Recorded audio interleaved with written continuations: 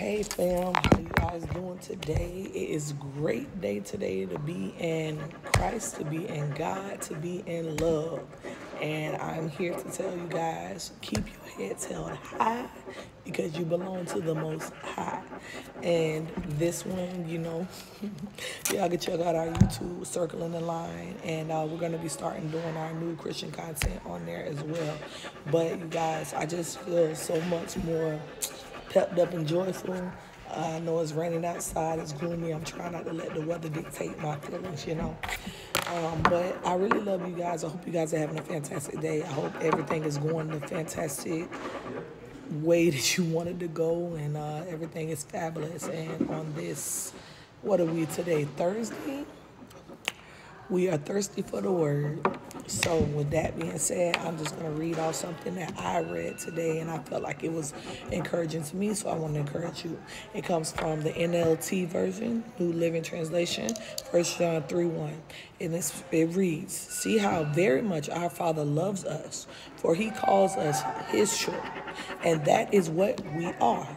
But the people who belong to this world don't recognize that we are God's children because they do not know him."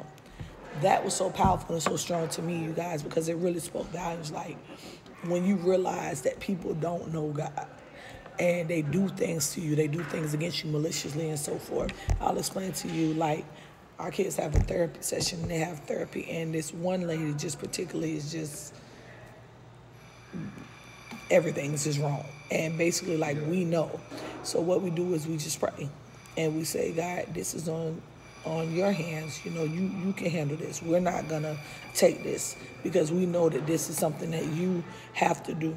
And that's one of them things that we just let it go.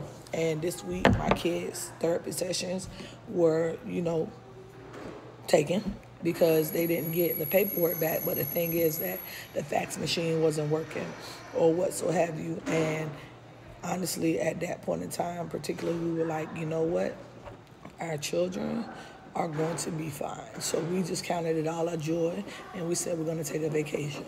So next week we'll be on vacation, you guys, and stuff like that. And I just wanted to really encourage you, like, when you think that the worst is going on and people treat you wrong, you think that they get away with it. They're not getting away with it. We had a bunch of ministry and a bunch of situations that have been going on. Well, y'all, let me tell y'all something. We belong to the Most High. That was not something that I was just saying or playing with. And I'm going to just go ahead and sit right here, and we're going to pray, and I'm going to let you guys get back to your day. And I hope you have a wonderful evening, afternoon, everything. So, dear Heavenly Father, Lord God, we come before you right now. Thank you for your grace and your mercy, everything that you've given us, everything that you entail.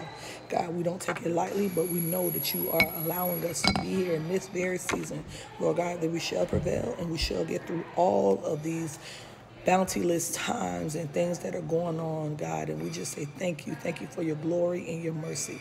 And each household that is under the sound of my voice, we ask that you bless them, keep them safe, Lord God, and let them remember the scripture, Lord God, and let them get on their knees when they need you. And we thank you and we love you. In Jesus' name, amen.